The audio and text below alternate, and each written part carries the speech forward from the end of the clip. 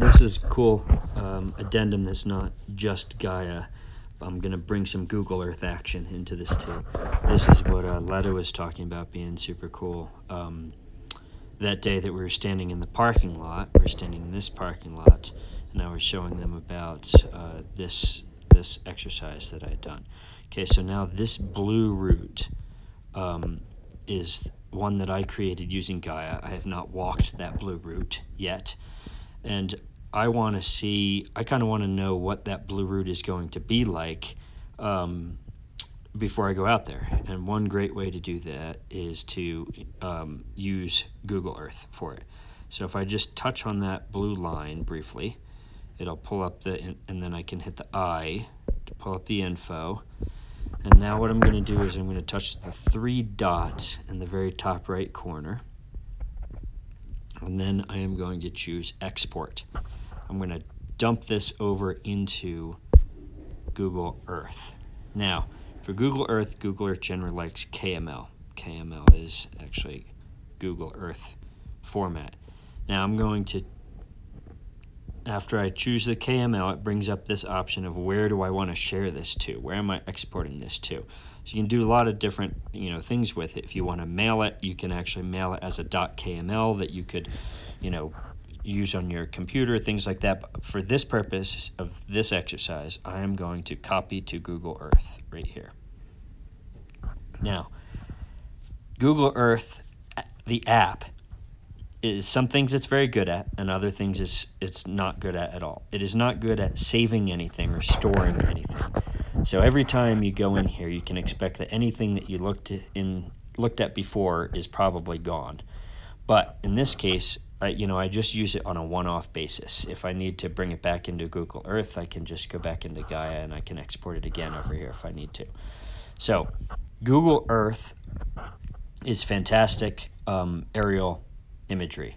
And on the iPad and the iPhone, it has the added advantage of being able to do touch gestures. So I can zoom in, obviously, but some of my favorite is taking the 2-finger drag in order to take this 3-dimensional and to take the 2-finger rotate in order to be able to look at, to zoom in and follow this track. So let's go from the other end. Let's pull it up to the, swing it around, pull it up to the parking lot here. It looks familiar. And you can actually see, the resolution is great on the aerial footage now. You can actually see some of the trails and what the trail is going to look like when you go walking out. So we're going to go out on this main little trail and hook a left, but then we're going to immediately go off to the right to follow a fainter track up through this little rise here. And then, you can just, you see here how the advantage of being able to look at sort of the terrain.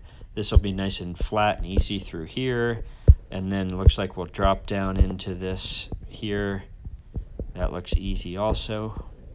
Kind of interesting. I don't know what that thing is. Maybe a dirt pile of some sort. Now I'm backing us down the this little mini valley here to see. Looks like a couple of rocks right there is where we're going to end up.